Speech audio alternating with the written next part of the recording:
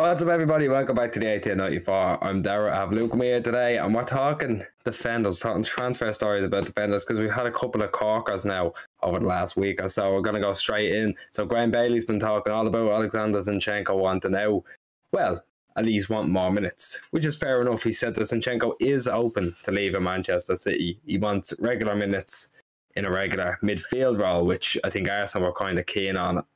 I could definitely see it happening. They also followed him up with that there's also interest from Wolves and places in France and stuff like that, like everywhere. A lot of people want him. He's that kind of player who can fit into a role of, he can play left back, he can play in the centre midfield, he can play him wherever you really want. I think he's a great player.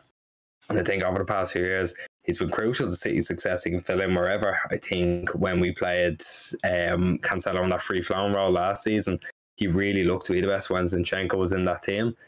He completely changed the game for the final day against Aston Villa as well. I thought he was superb when he came on. He was the reason we were actually able to attack down that left-hand side without it looking completely counterintuitive. But before we kind of give the verdict on keep or stay, Luke, how do you feel about him? What, do you think he can fight his way back into the team? Yes and no. I think he definitely has qualities that we should definitely consider, keeping for next season. But I always wonder, if we're going to give Wilson Asprin a chance next season or the year after, when are we going to start doing that? Because, as I say, we've got Cancelo obviously playing left back, obviously looking to get Cucurella in as well. So obviously there's options there we can look at. I mean, I love having Zinchenko as a great backup option. I always think he deserves to be playing week in, week out because he's that good of a player. He's been. I remember when he first joined us, was out on loan for a season and came back and did really well. It's crazy how we got him, was it for £2 million? Then bought him in. Thought it would just be some player that we should sort of use for a bit and sell on again. But he's become one of our probably cult hero at the time because he understands the role of being a City player. He understands the club, and especially this last year, the whole Ukraine situation going on as well. He's been such a fighter and a warrior for this team. And if he does go this summer, I will definitely be gutted if he does go. But I'll completely understand if he wants to, because he deserves to be playing week in, week out, because he's that good of a player. He's not world class, but I feel like he definitely has the ability to make any team better. And for me, I do hope he does stay for another year. But I will be always surprised if he does go, if Pep wants to give Wilson Asprin a chance next season. I thought it was all doom and gloom when all these reports are coming out, but we actually got one there from... we're taking this with City Extra, so the equivalent of that, it's Douglas. I'm not sure who he writes for, but Alex Zinchenko is open to sign a new contract as well, which is great. I think, he's, Luke touched on it there, he's that type of player where he's got that bit of heart in him, he's got that dog in him, where he wants to stay, he'll want to fight, because we've seen it over the last few years. He was linked to Hull to Wolves, he was linked with Mills Arsenal as well. He wants to stay there, he wants to be a crucial part of that team, and if he has that fight in him, if he wants to keep playing, keep fighting, then I think keep him 100%. I'm definitely in the camp of keep him, because he is not only a fantastic player, he has that ability to change games. We saw it with Villa this season, we saw it with PSG last season.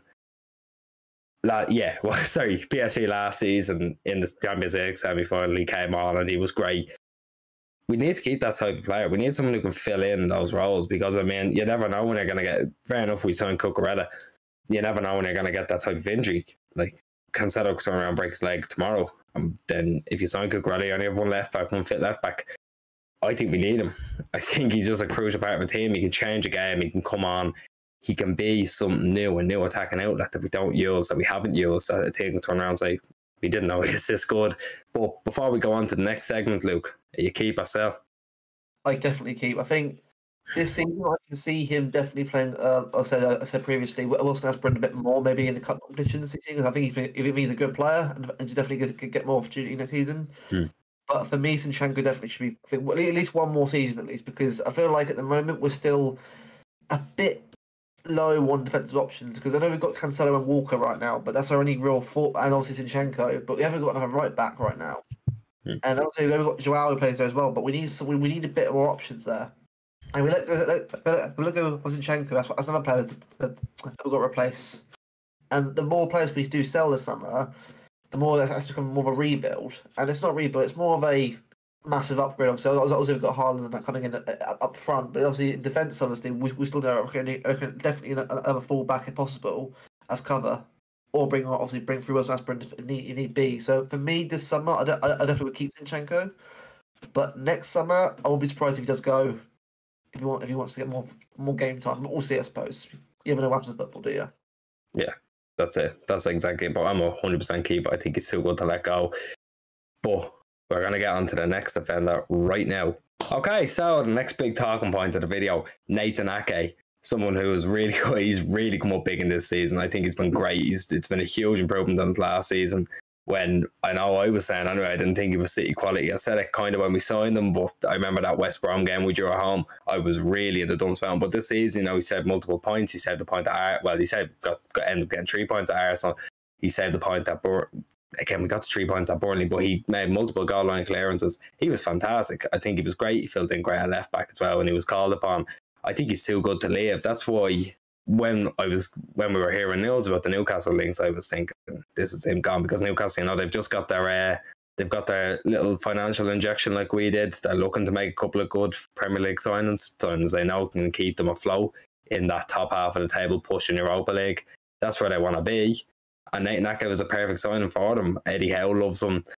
It just made too much sense. But thankfully, according to Luke Edwards, we have kind of fended him off with a 50 million price tag. Do I think that Nathan Ake is worth it? Well, it's definitely worth 50 million to see. Do I think his market value should be 50 million?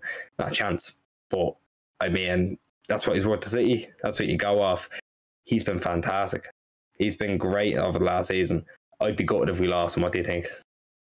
Yeah, I agree. Because the thing at the moment with Ake, obviously, obviously he's fourth choice right now, but we look at the injuries, Diaz and Stones season. He was crucial to have him. Obviously, he was injured as well, but it was good. It was important to have his option, have him in the team at the time.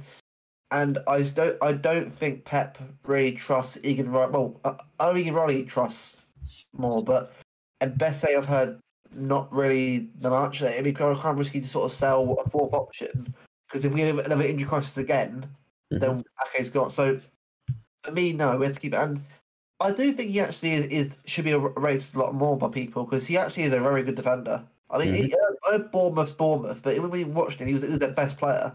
Honestly, he was incredible, and he's playing obviously a different team, yes, but defensively he's great. I can't fault him at all. He knows what he's doing. He's obviously quite aware. He's not.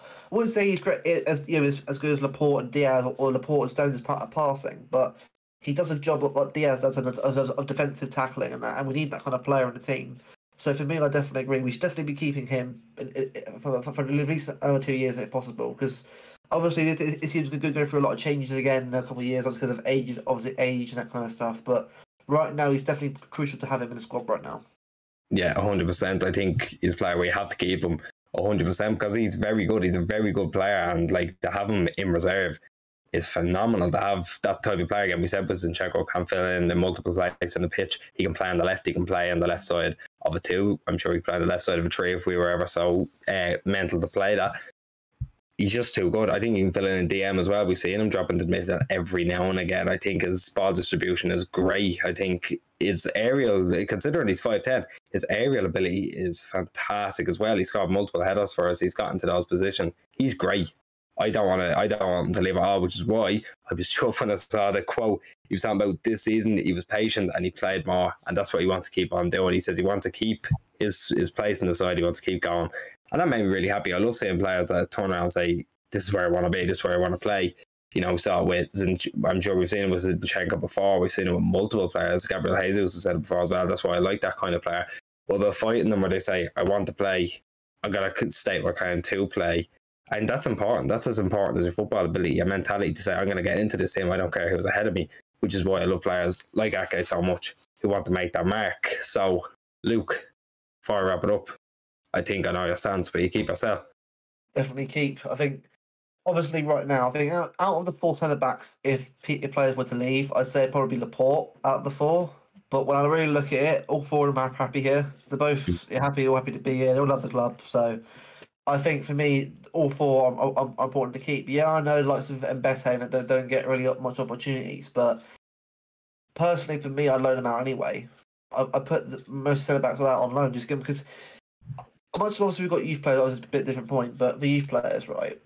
I always think we'll give them a year away if possible. Obviously, you need some obviously in reserve for a fifth choice. But for me, right, it's if we go out and start selling players like Ake and Zinchenko just for the sake of getting money in, then you got to have a replacement who's as good as they are in that position, and that's not, and especially in this inflated market where prices have gone from 10 million for a centre back to about 20 or 30 million, maybe 40 million at times. It's important to keep your players like that who can offer that kind of different role. When even Ake at left back at times has filled in there and done really well. So yeah, for me, it has to be a key because this summer's a big summer in terms of getting more players in and maybe selling like lots of Jesus, even Sterling if he wants to leave. So it's a big summer in that regard going forward. But defensively, I think we're okay. Apart from maybe like the odd left back like Cucurella this summer. But apart from that, Ake should definitely stay. Yeah, I'm 100%. I agree with you. But let us know what you think. Do you want the two of them to stay? Do you want two of them to leave? Who do you want to leave? Who do you want to stay? Who do you want to come in? Let us know all about it down below. Right, thanks very much for watching, and we'll see you on the next upload.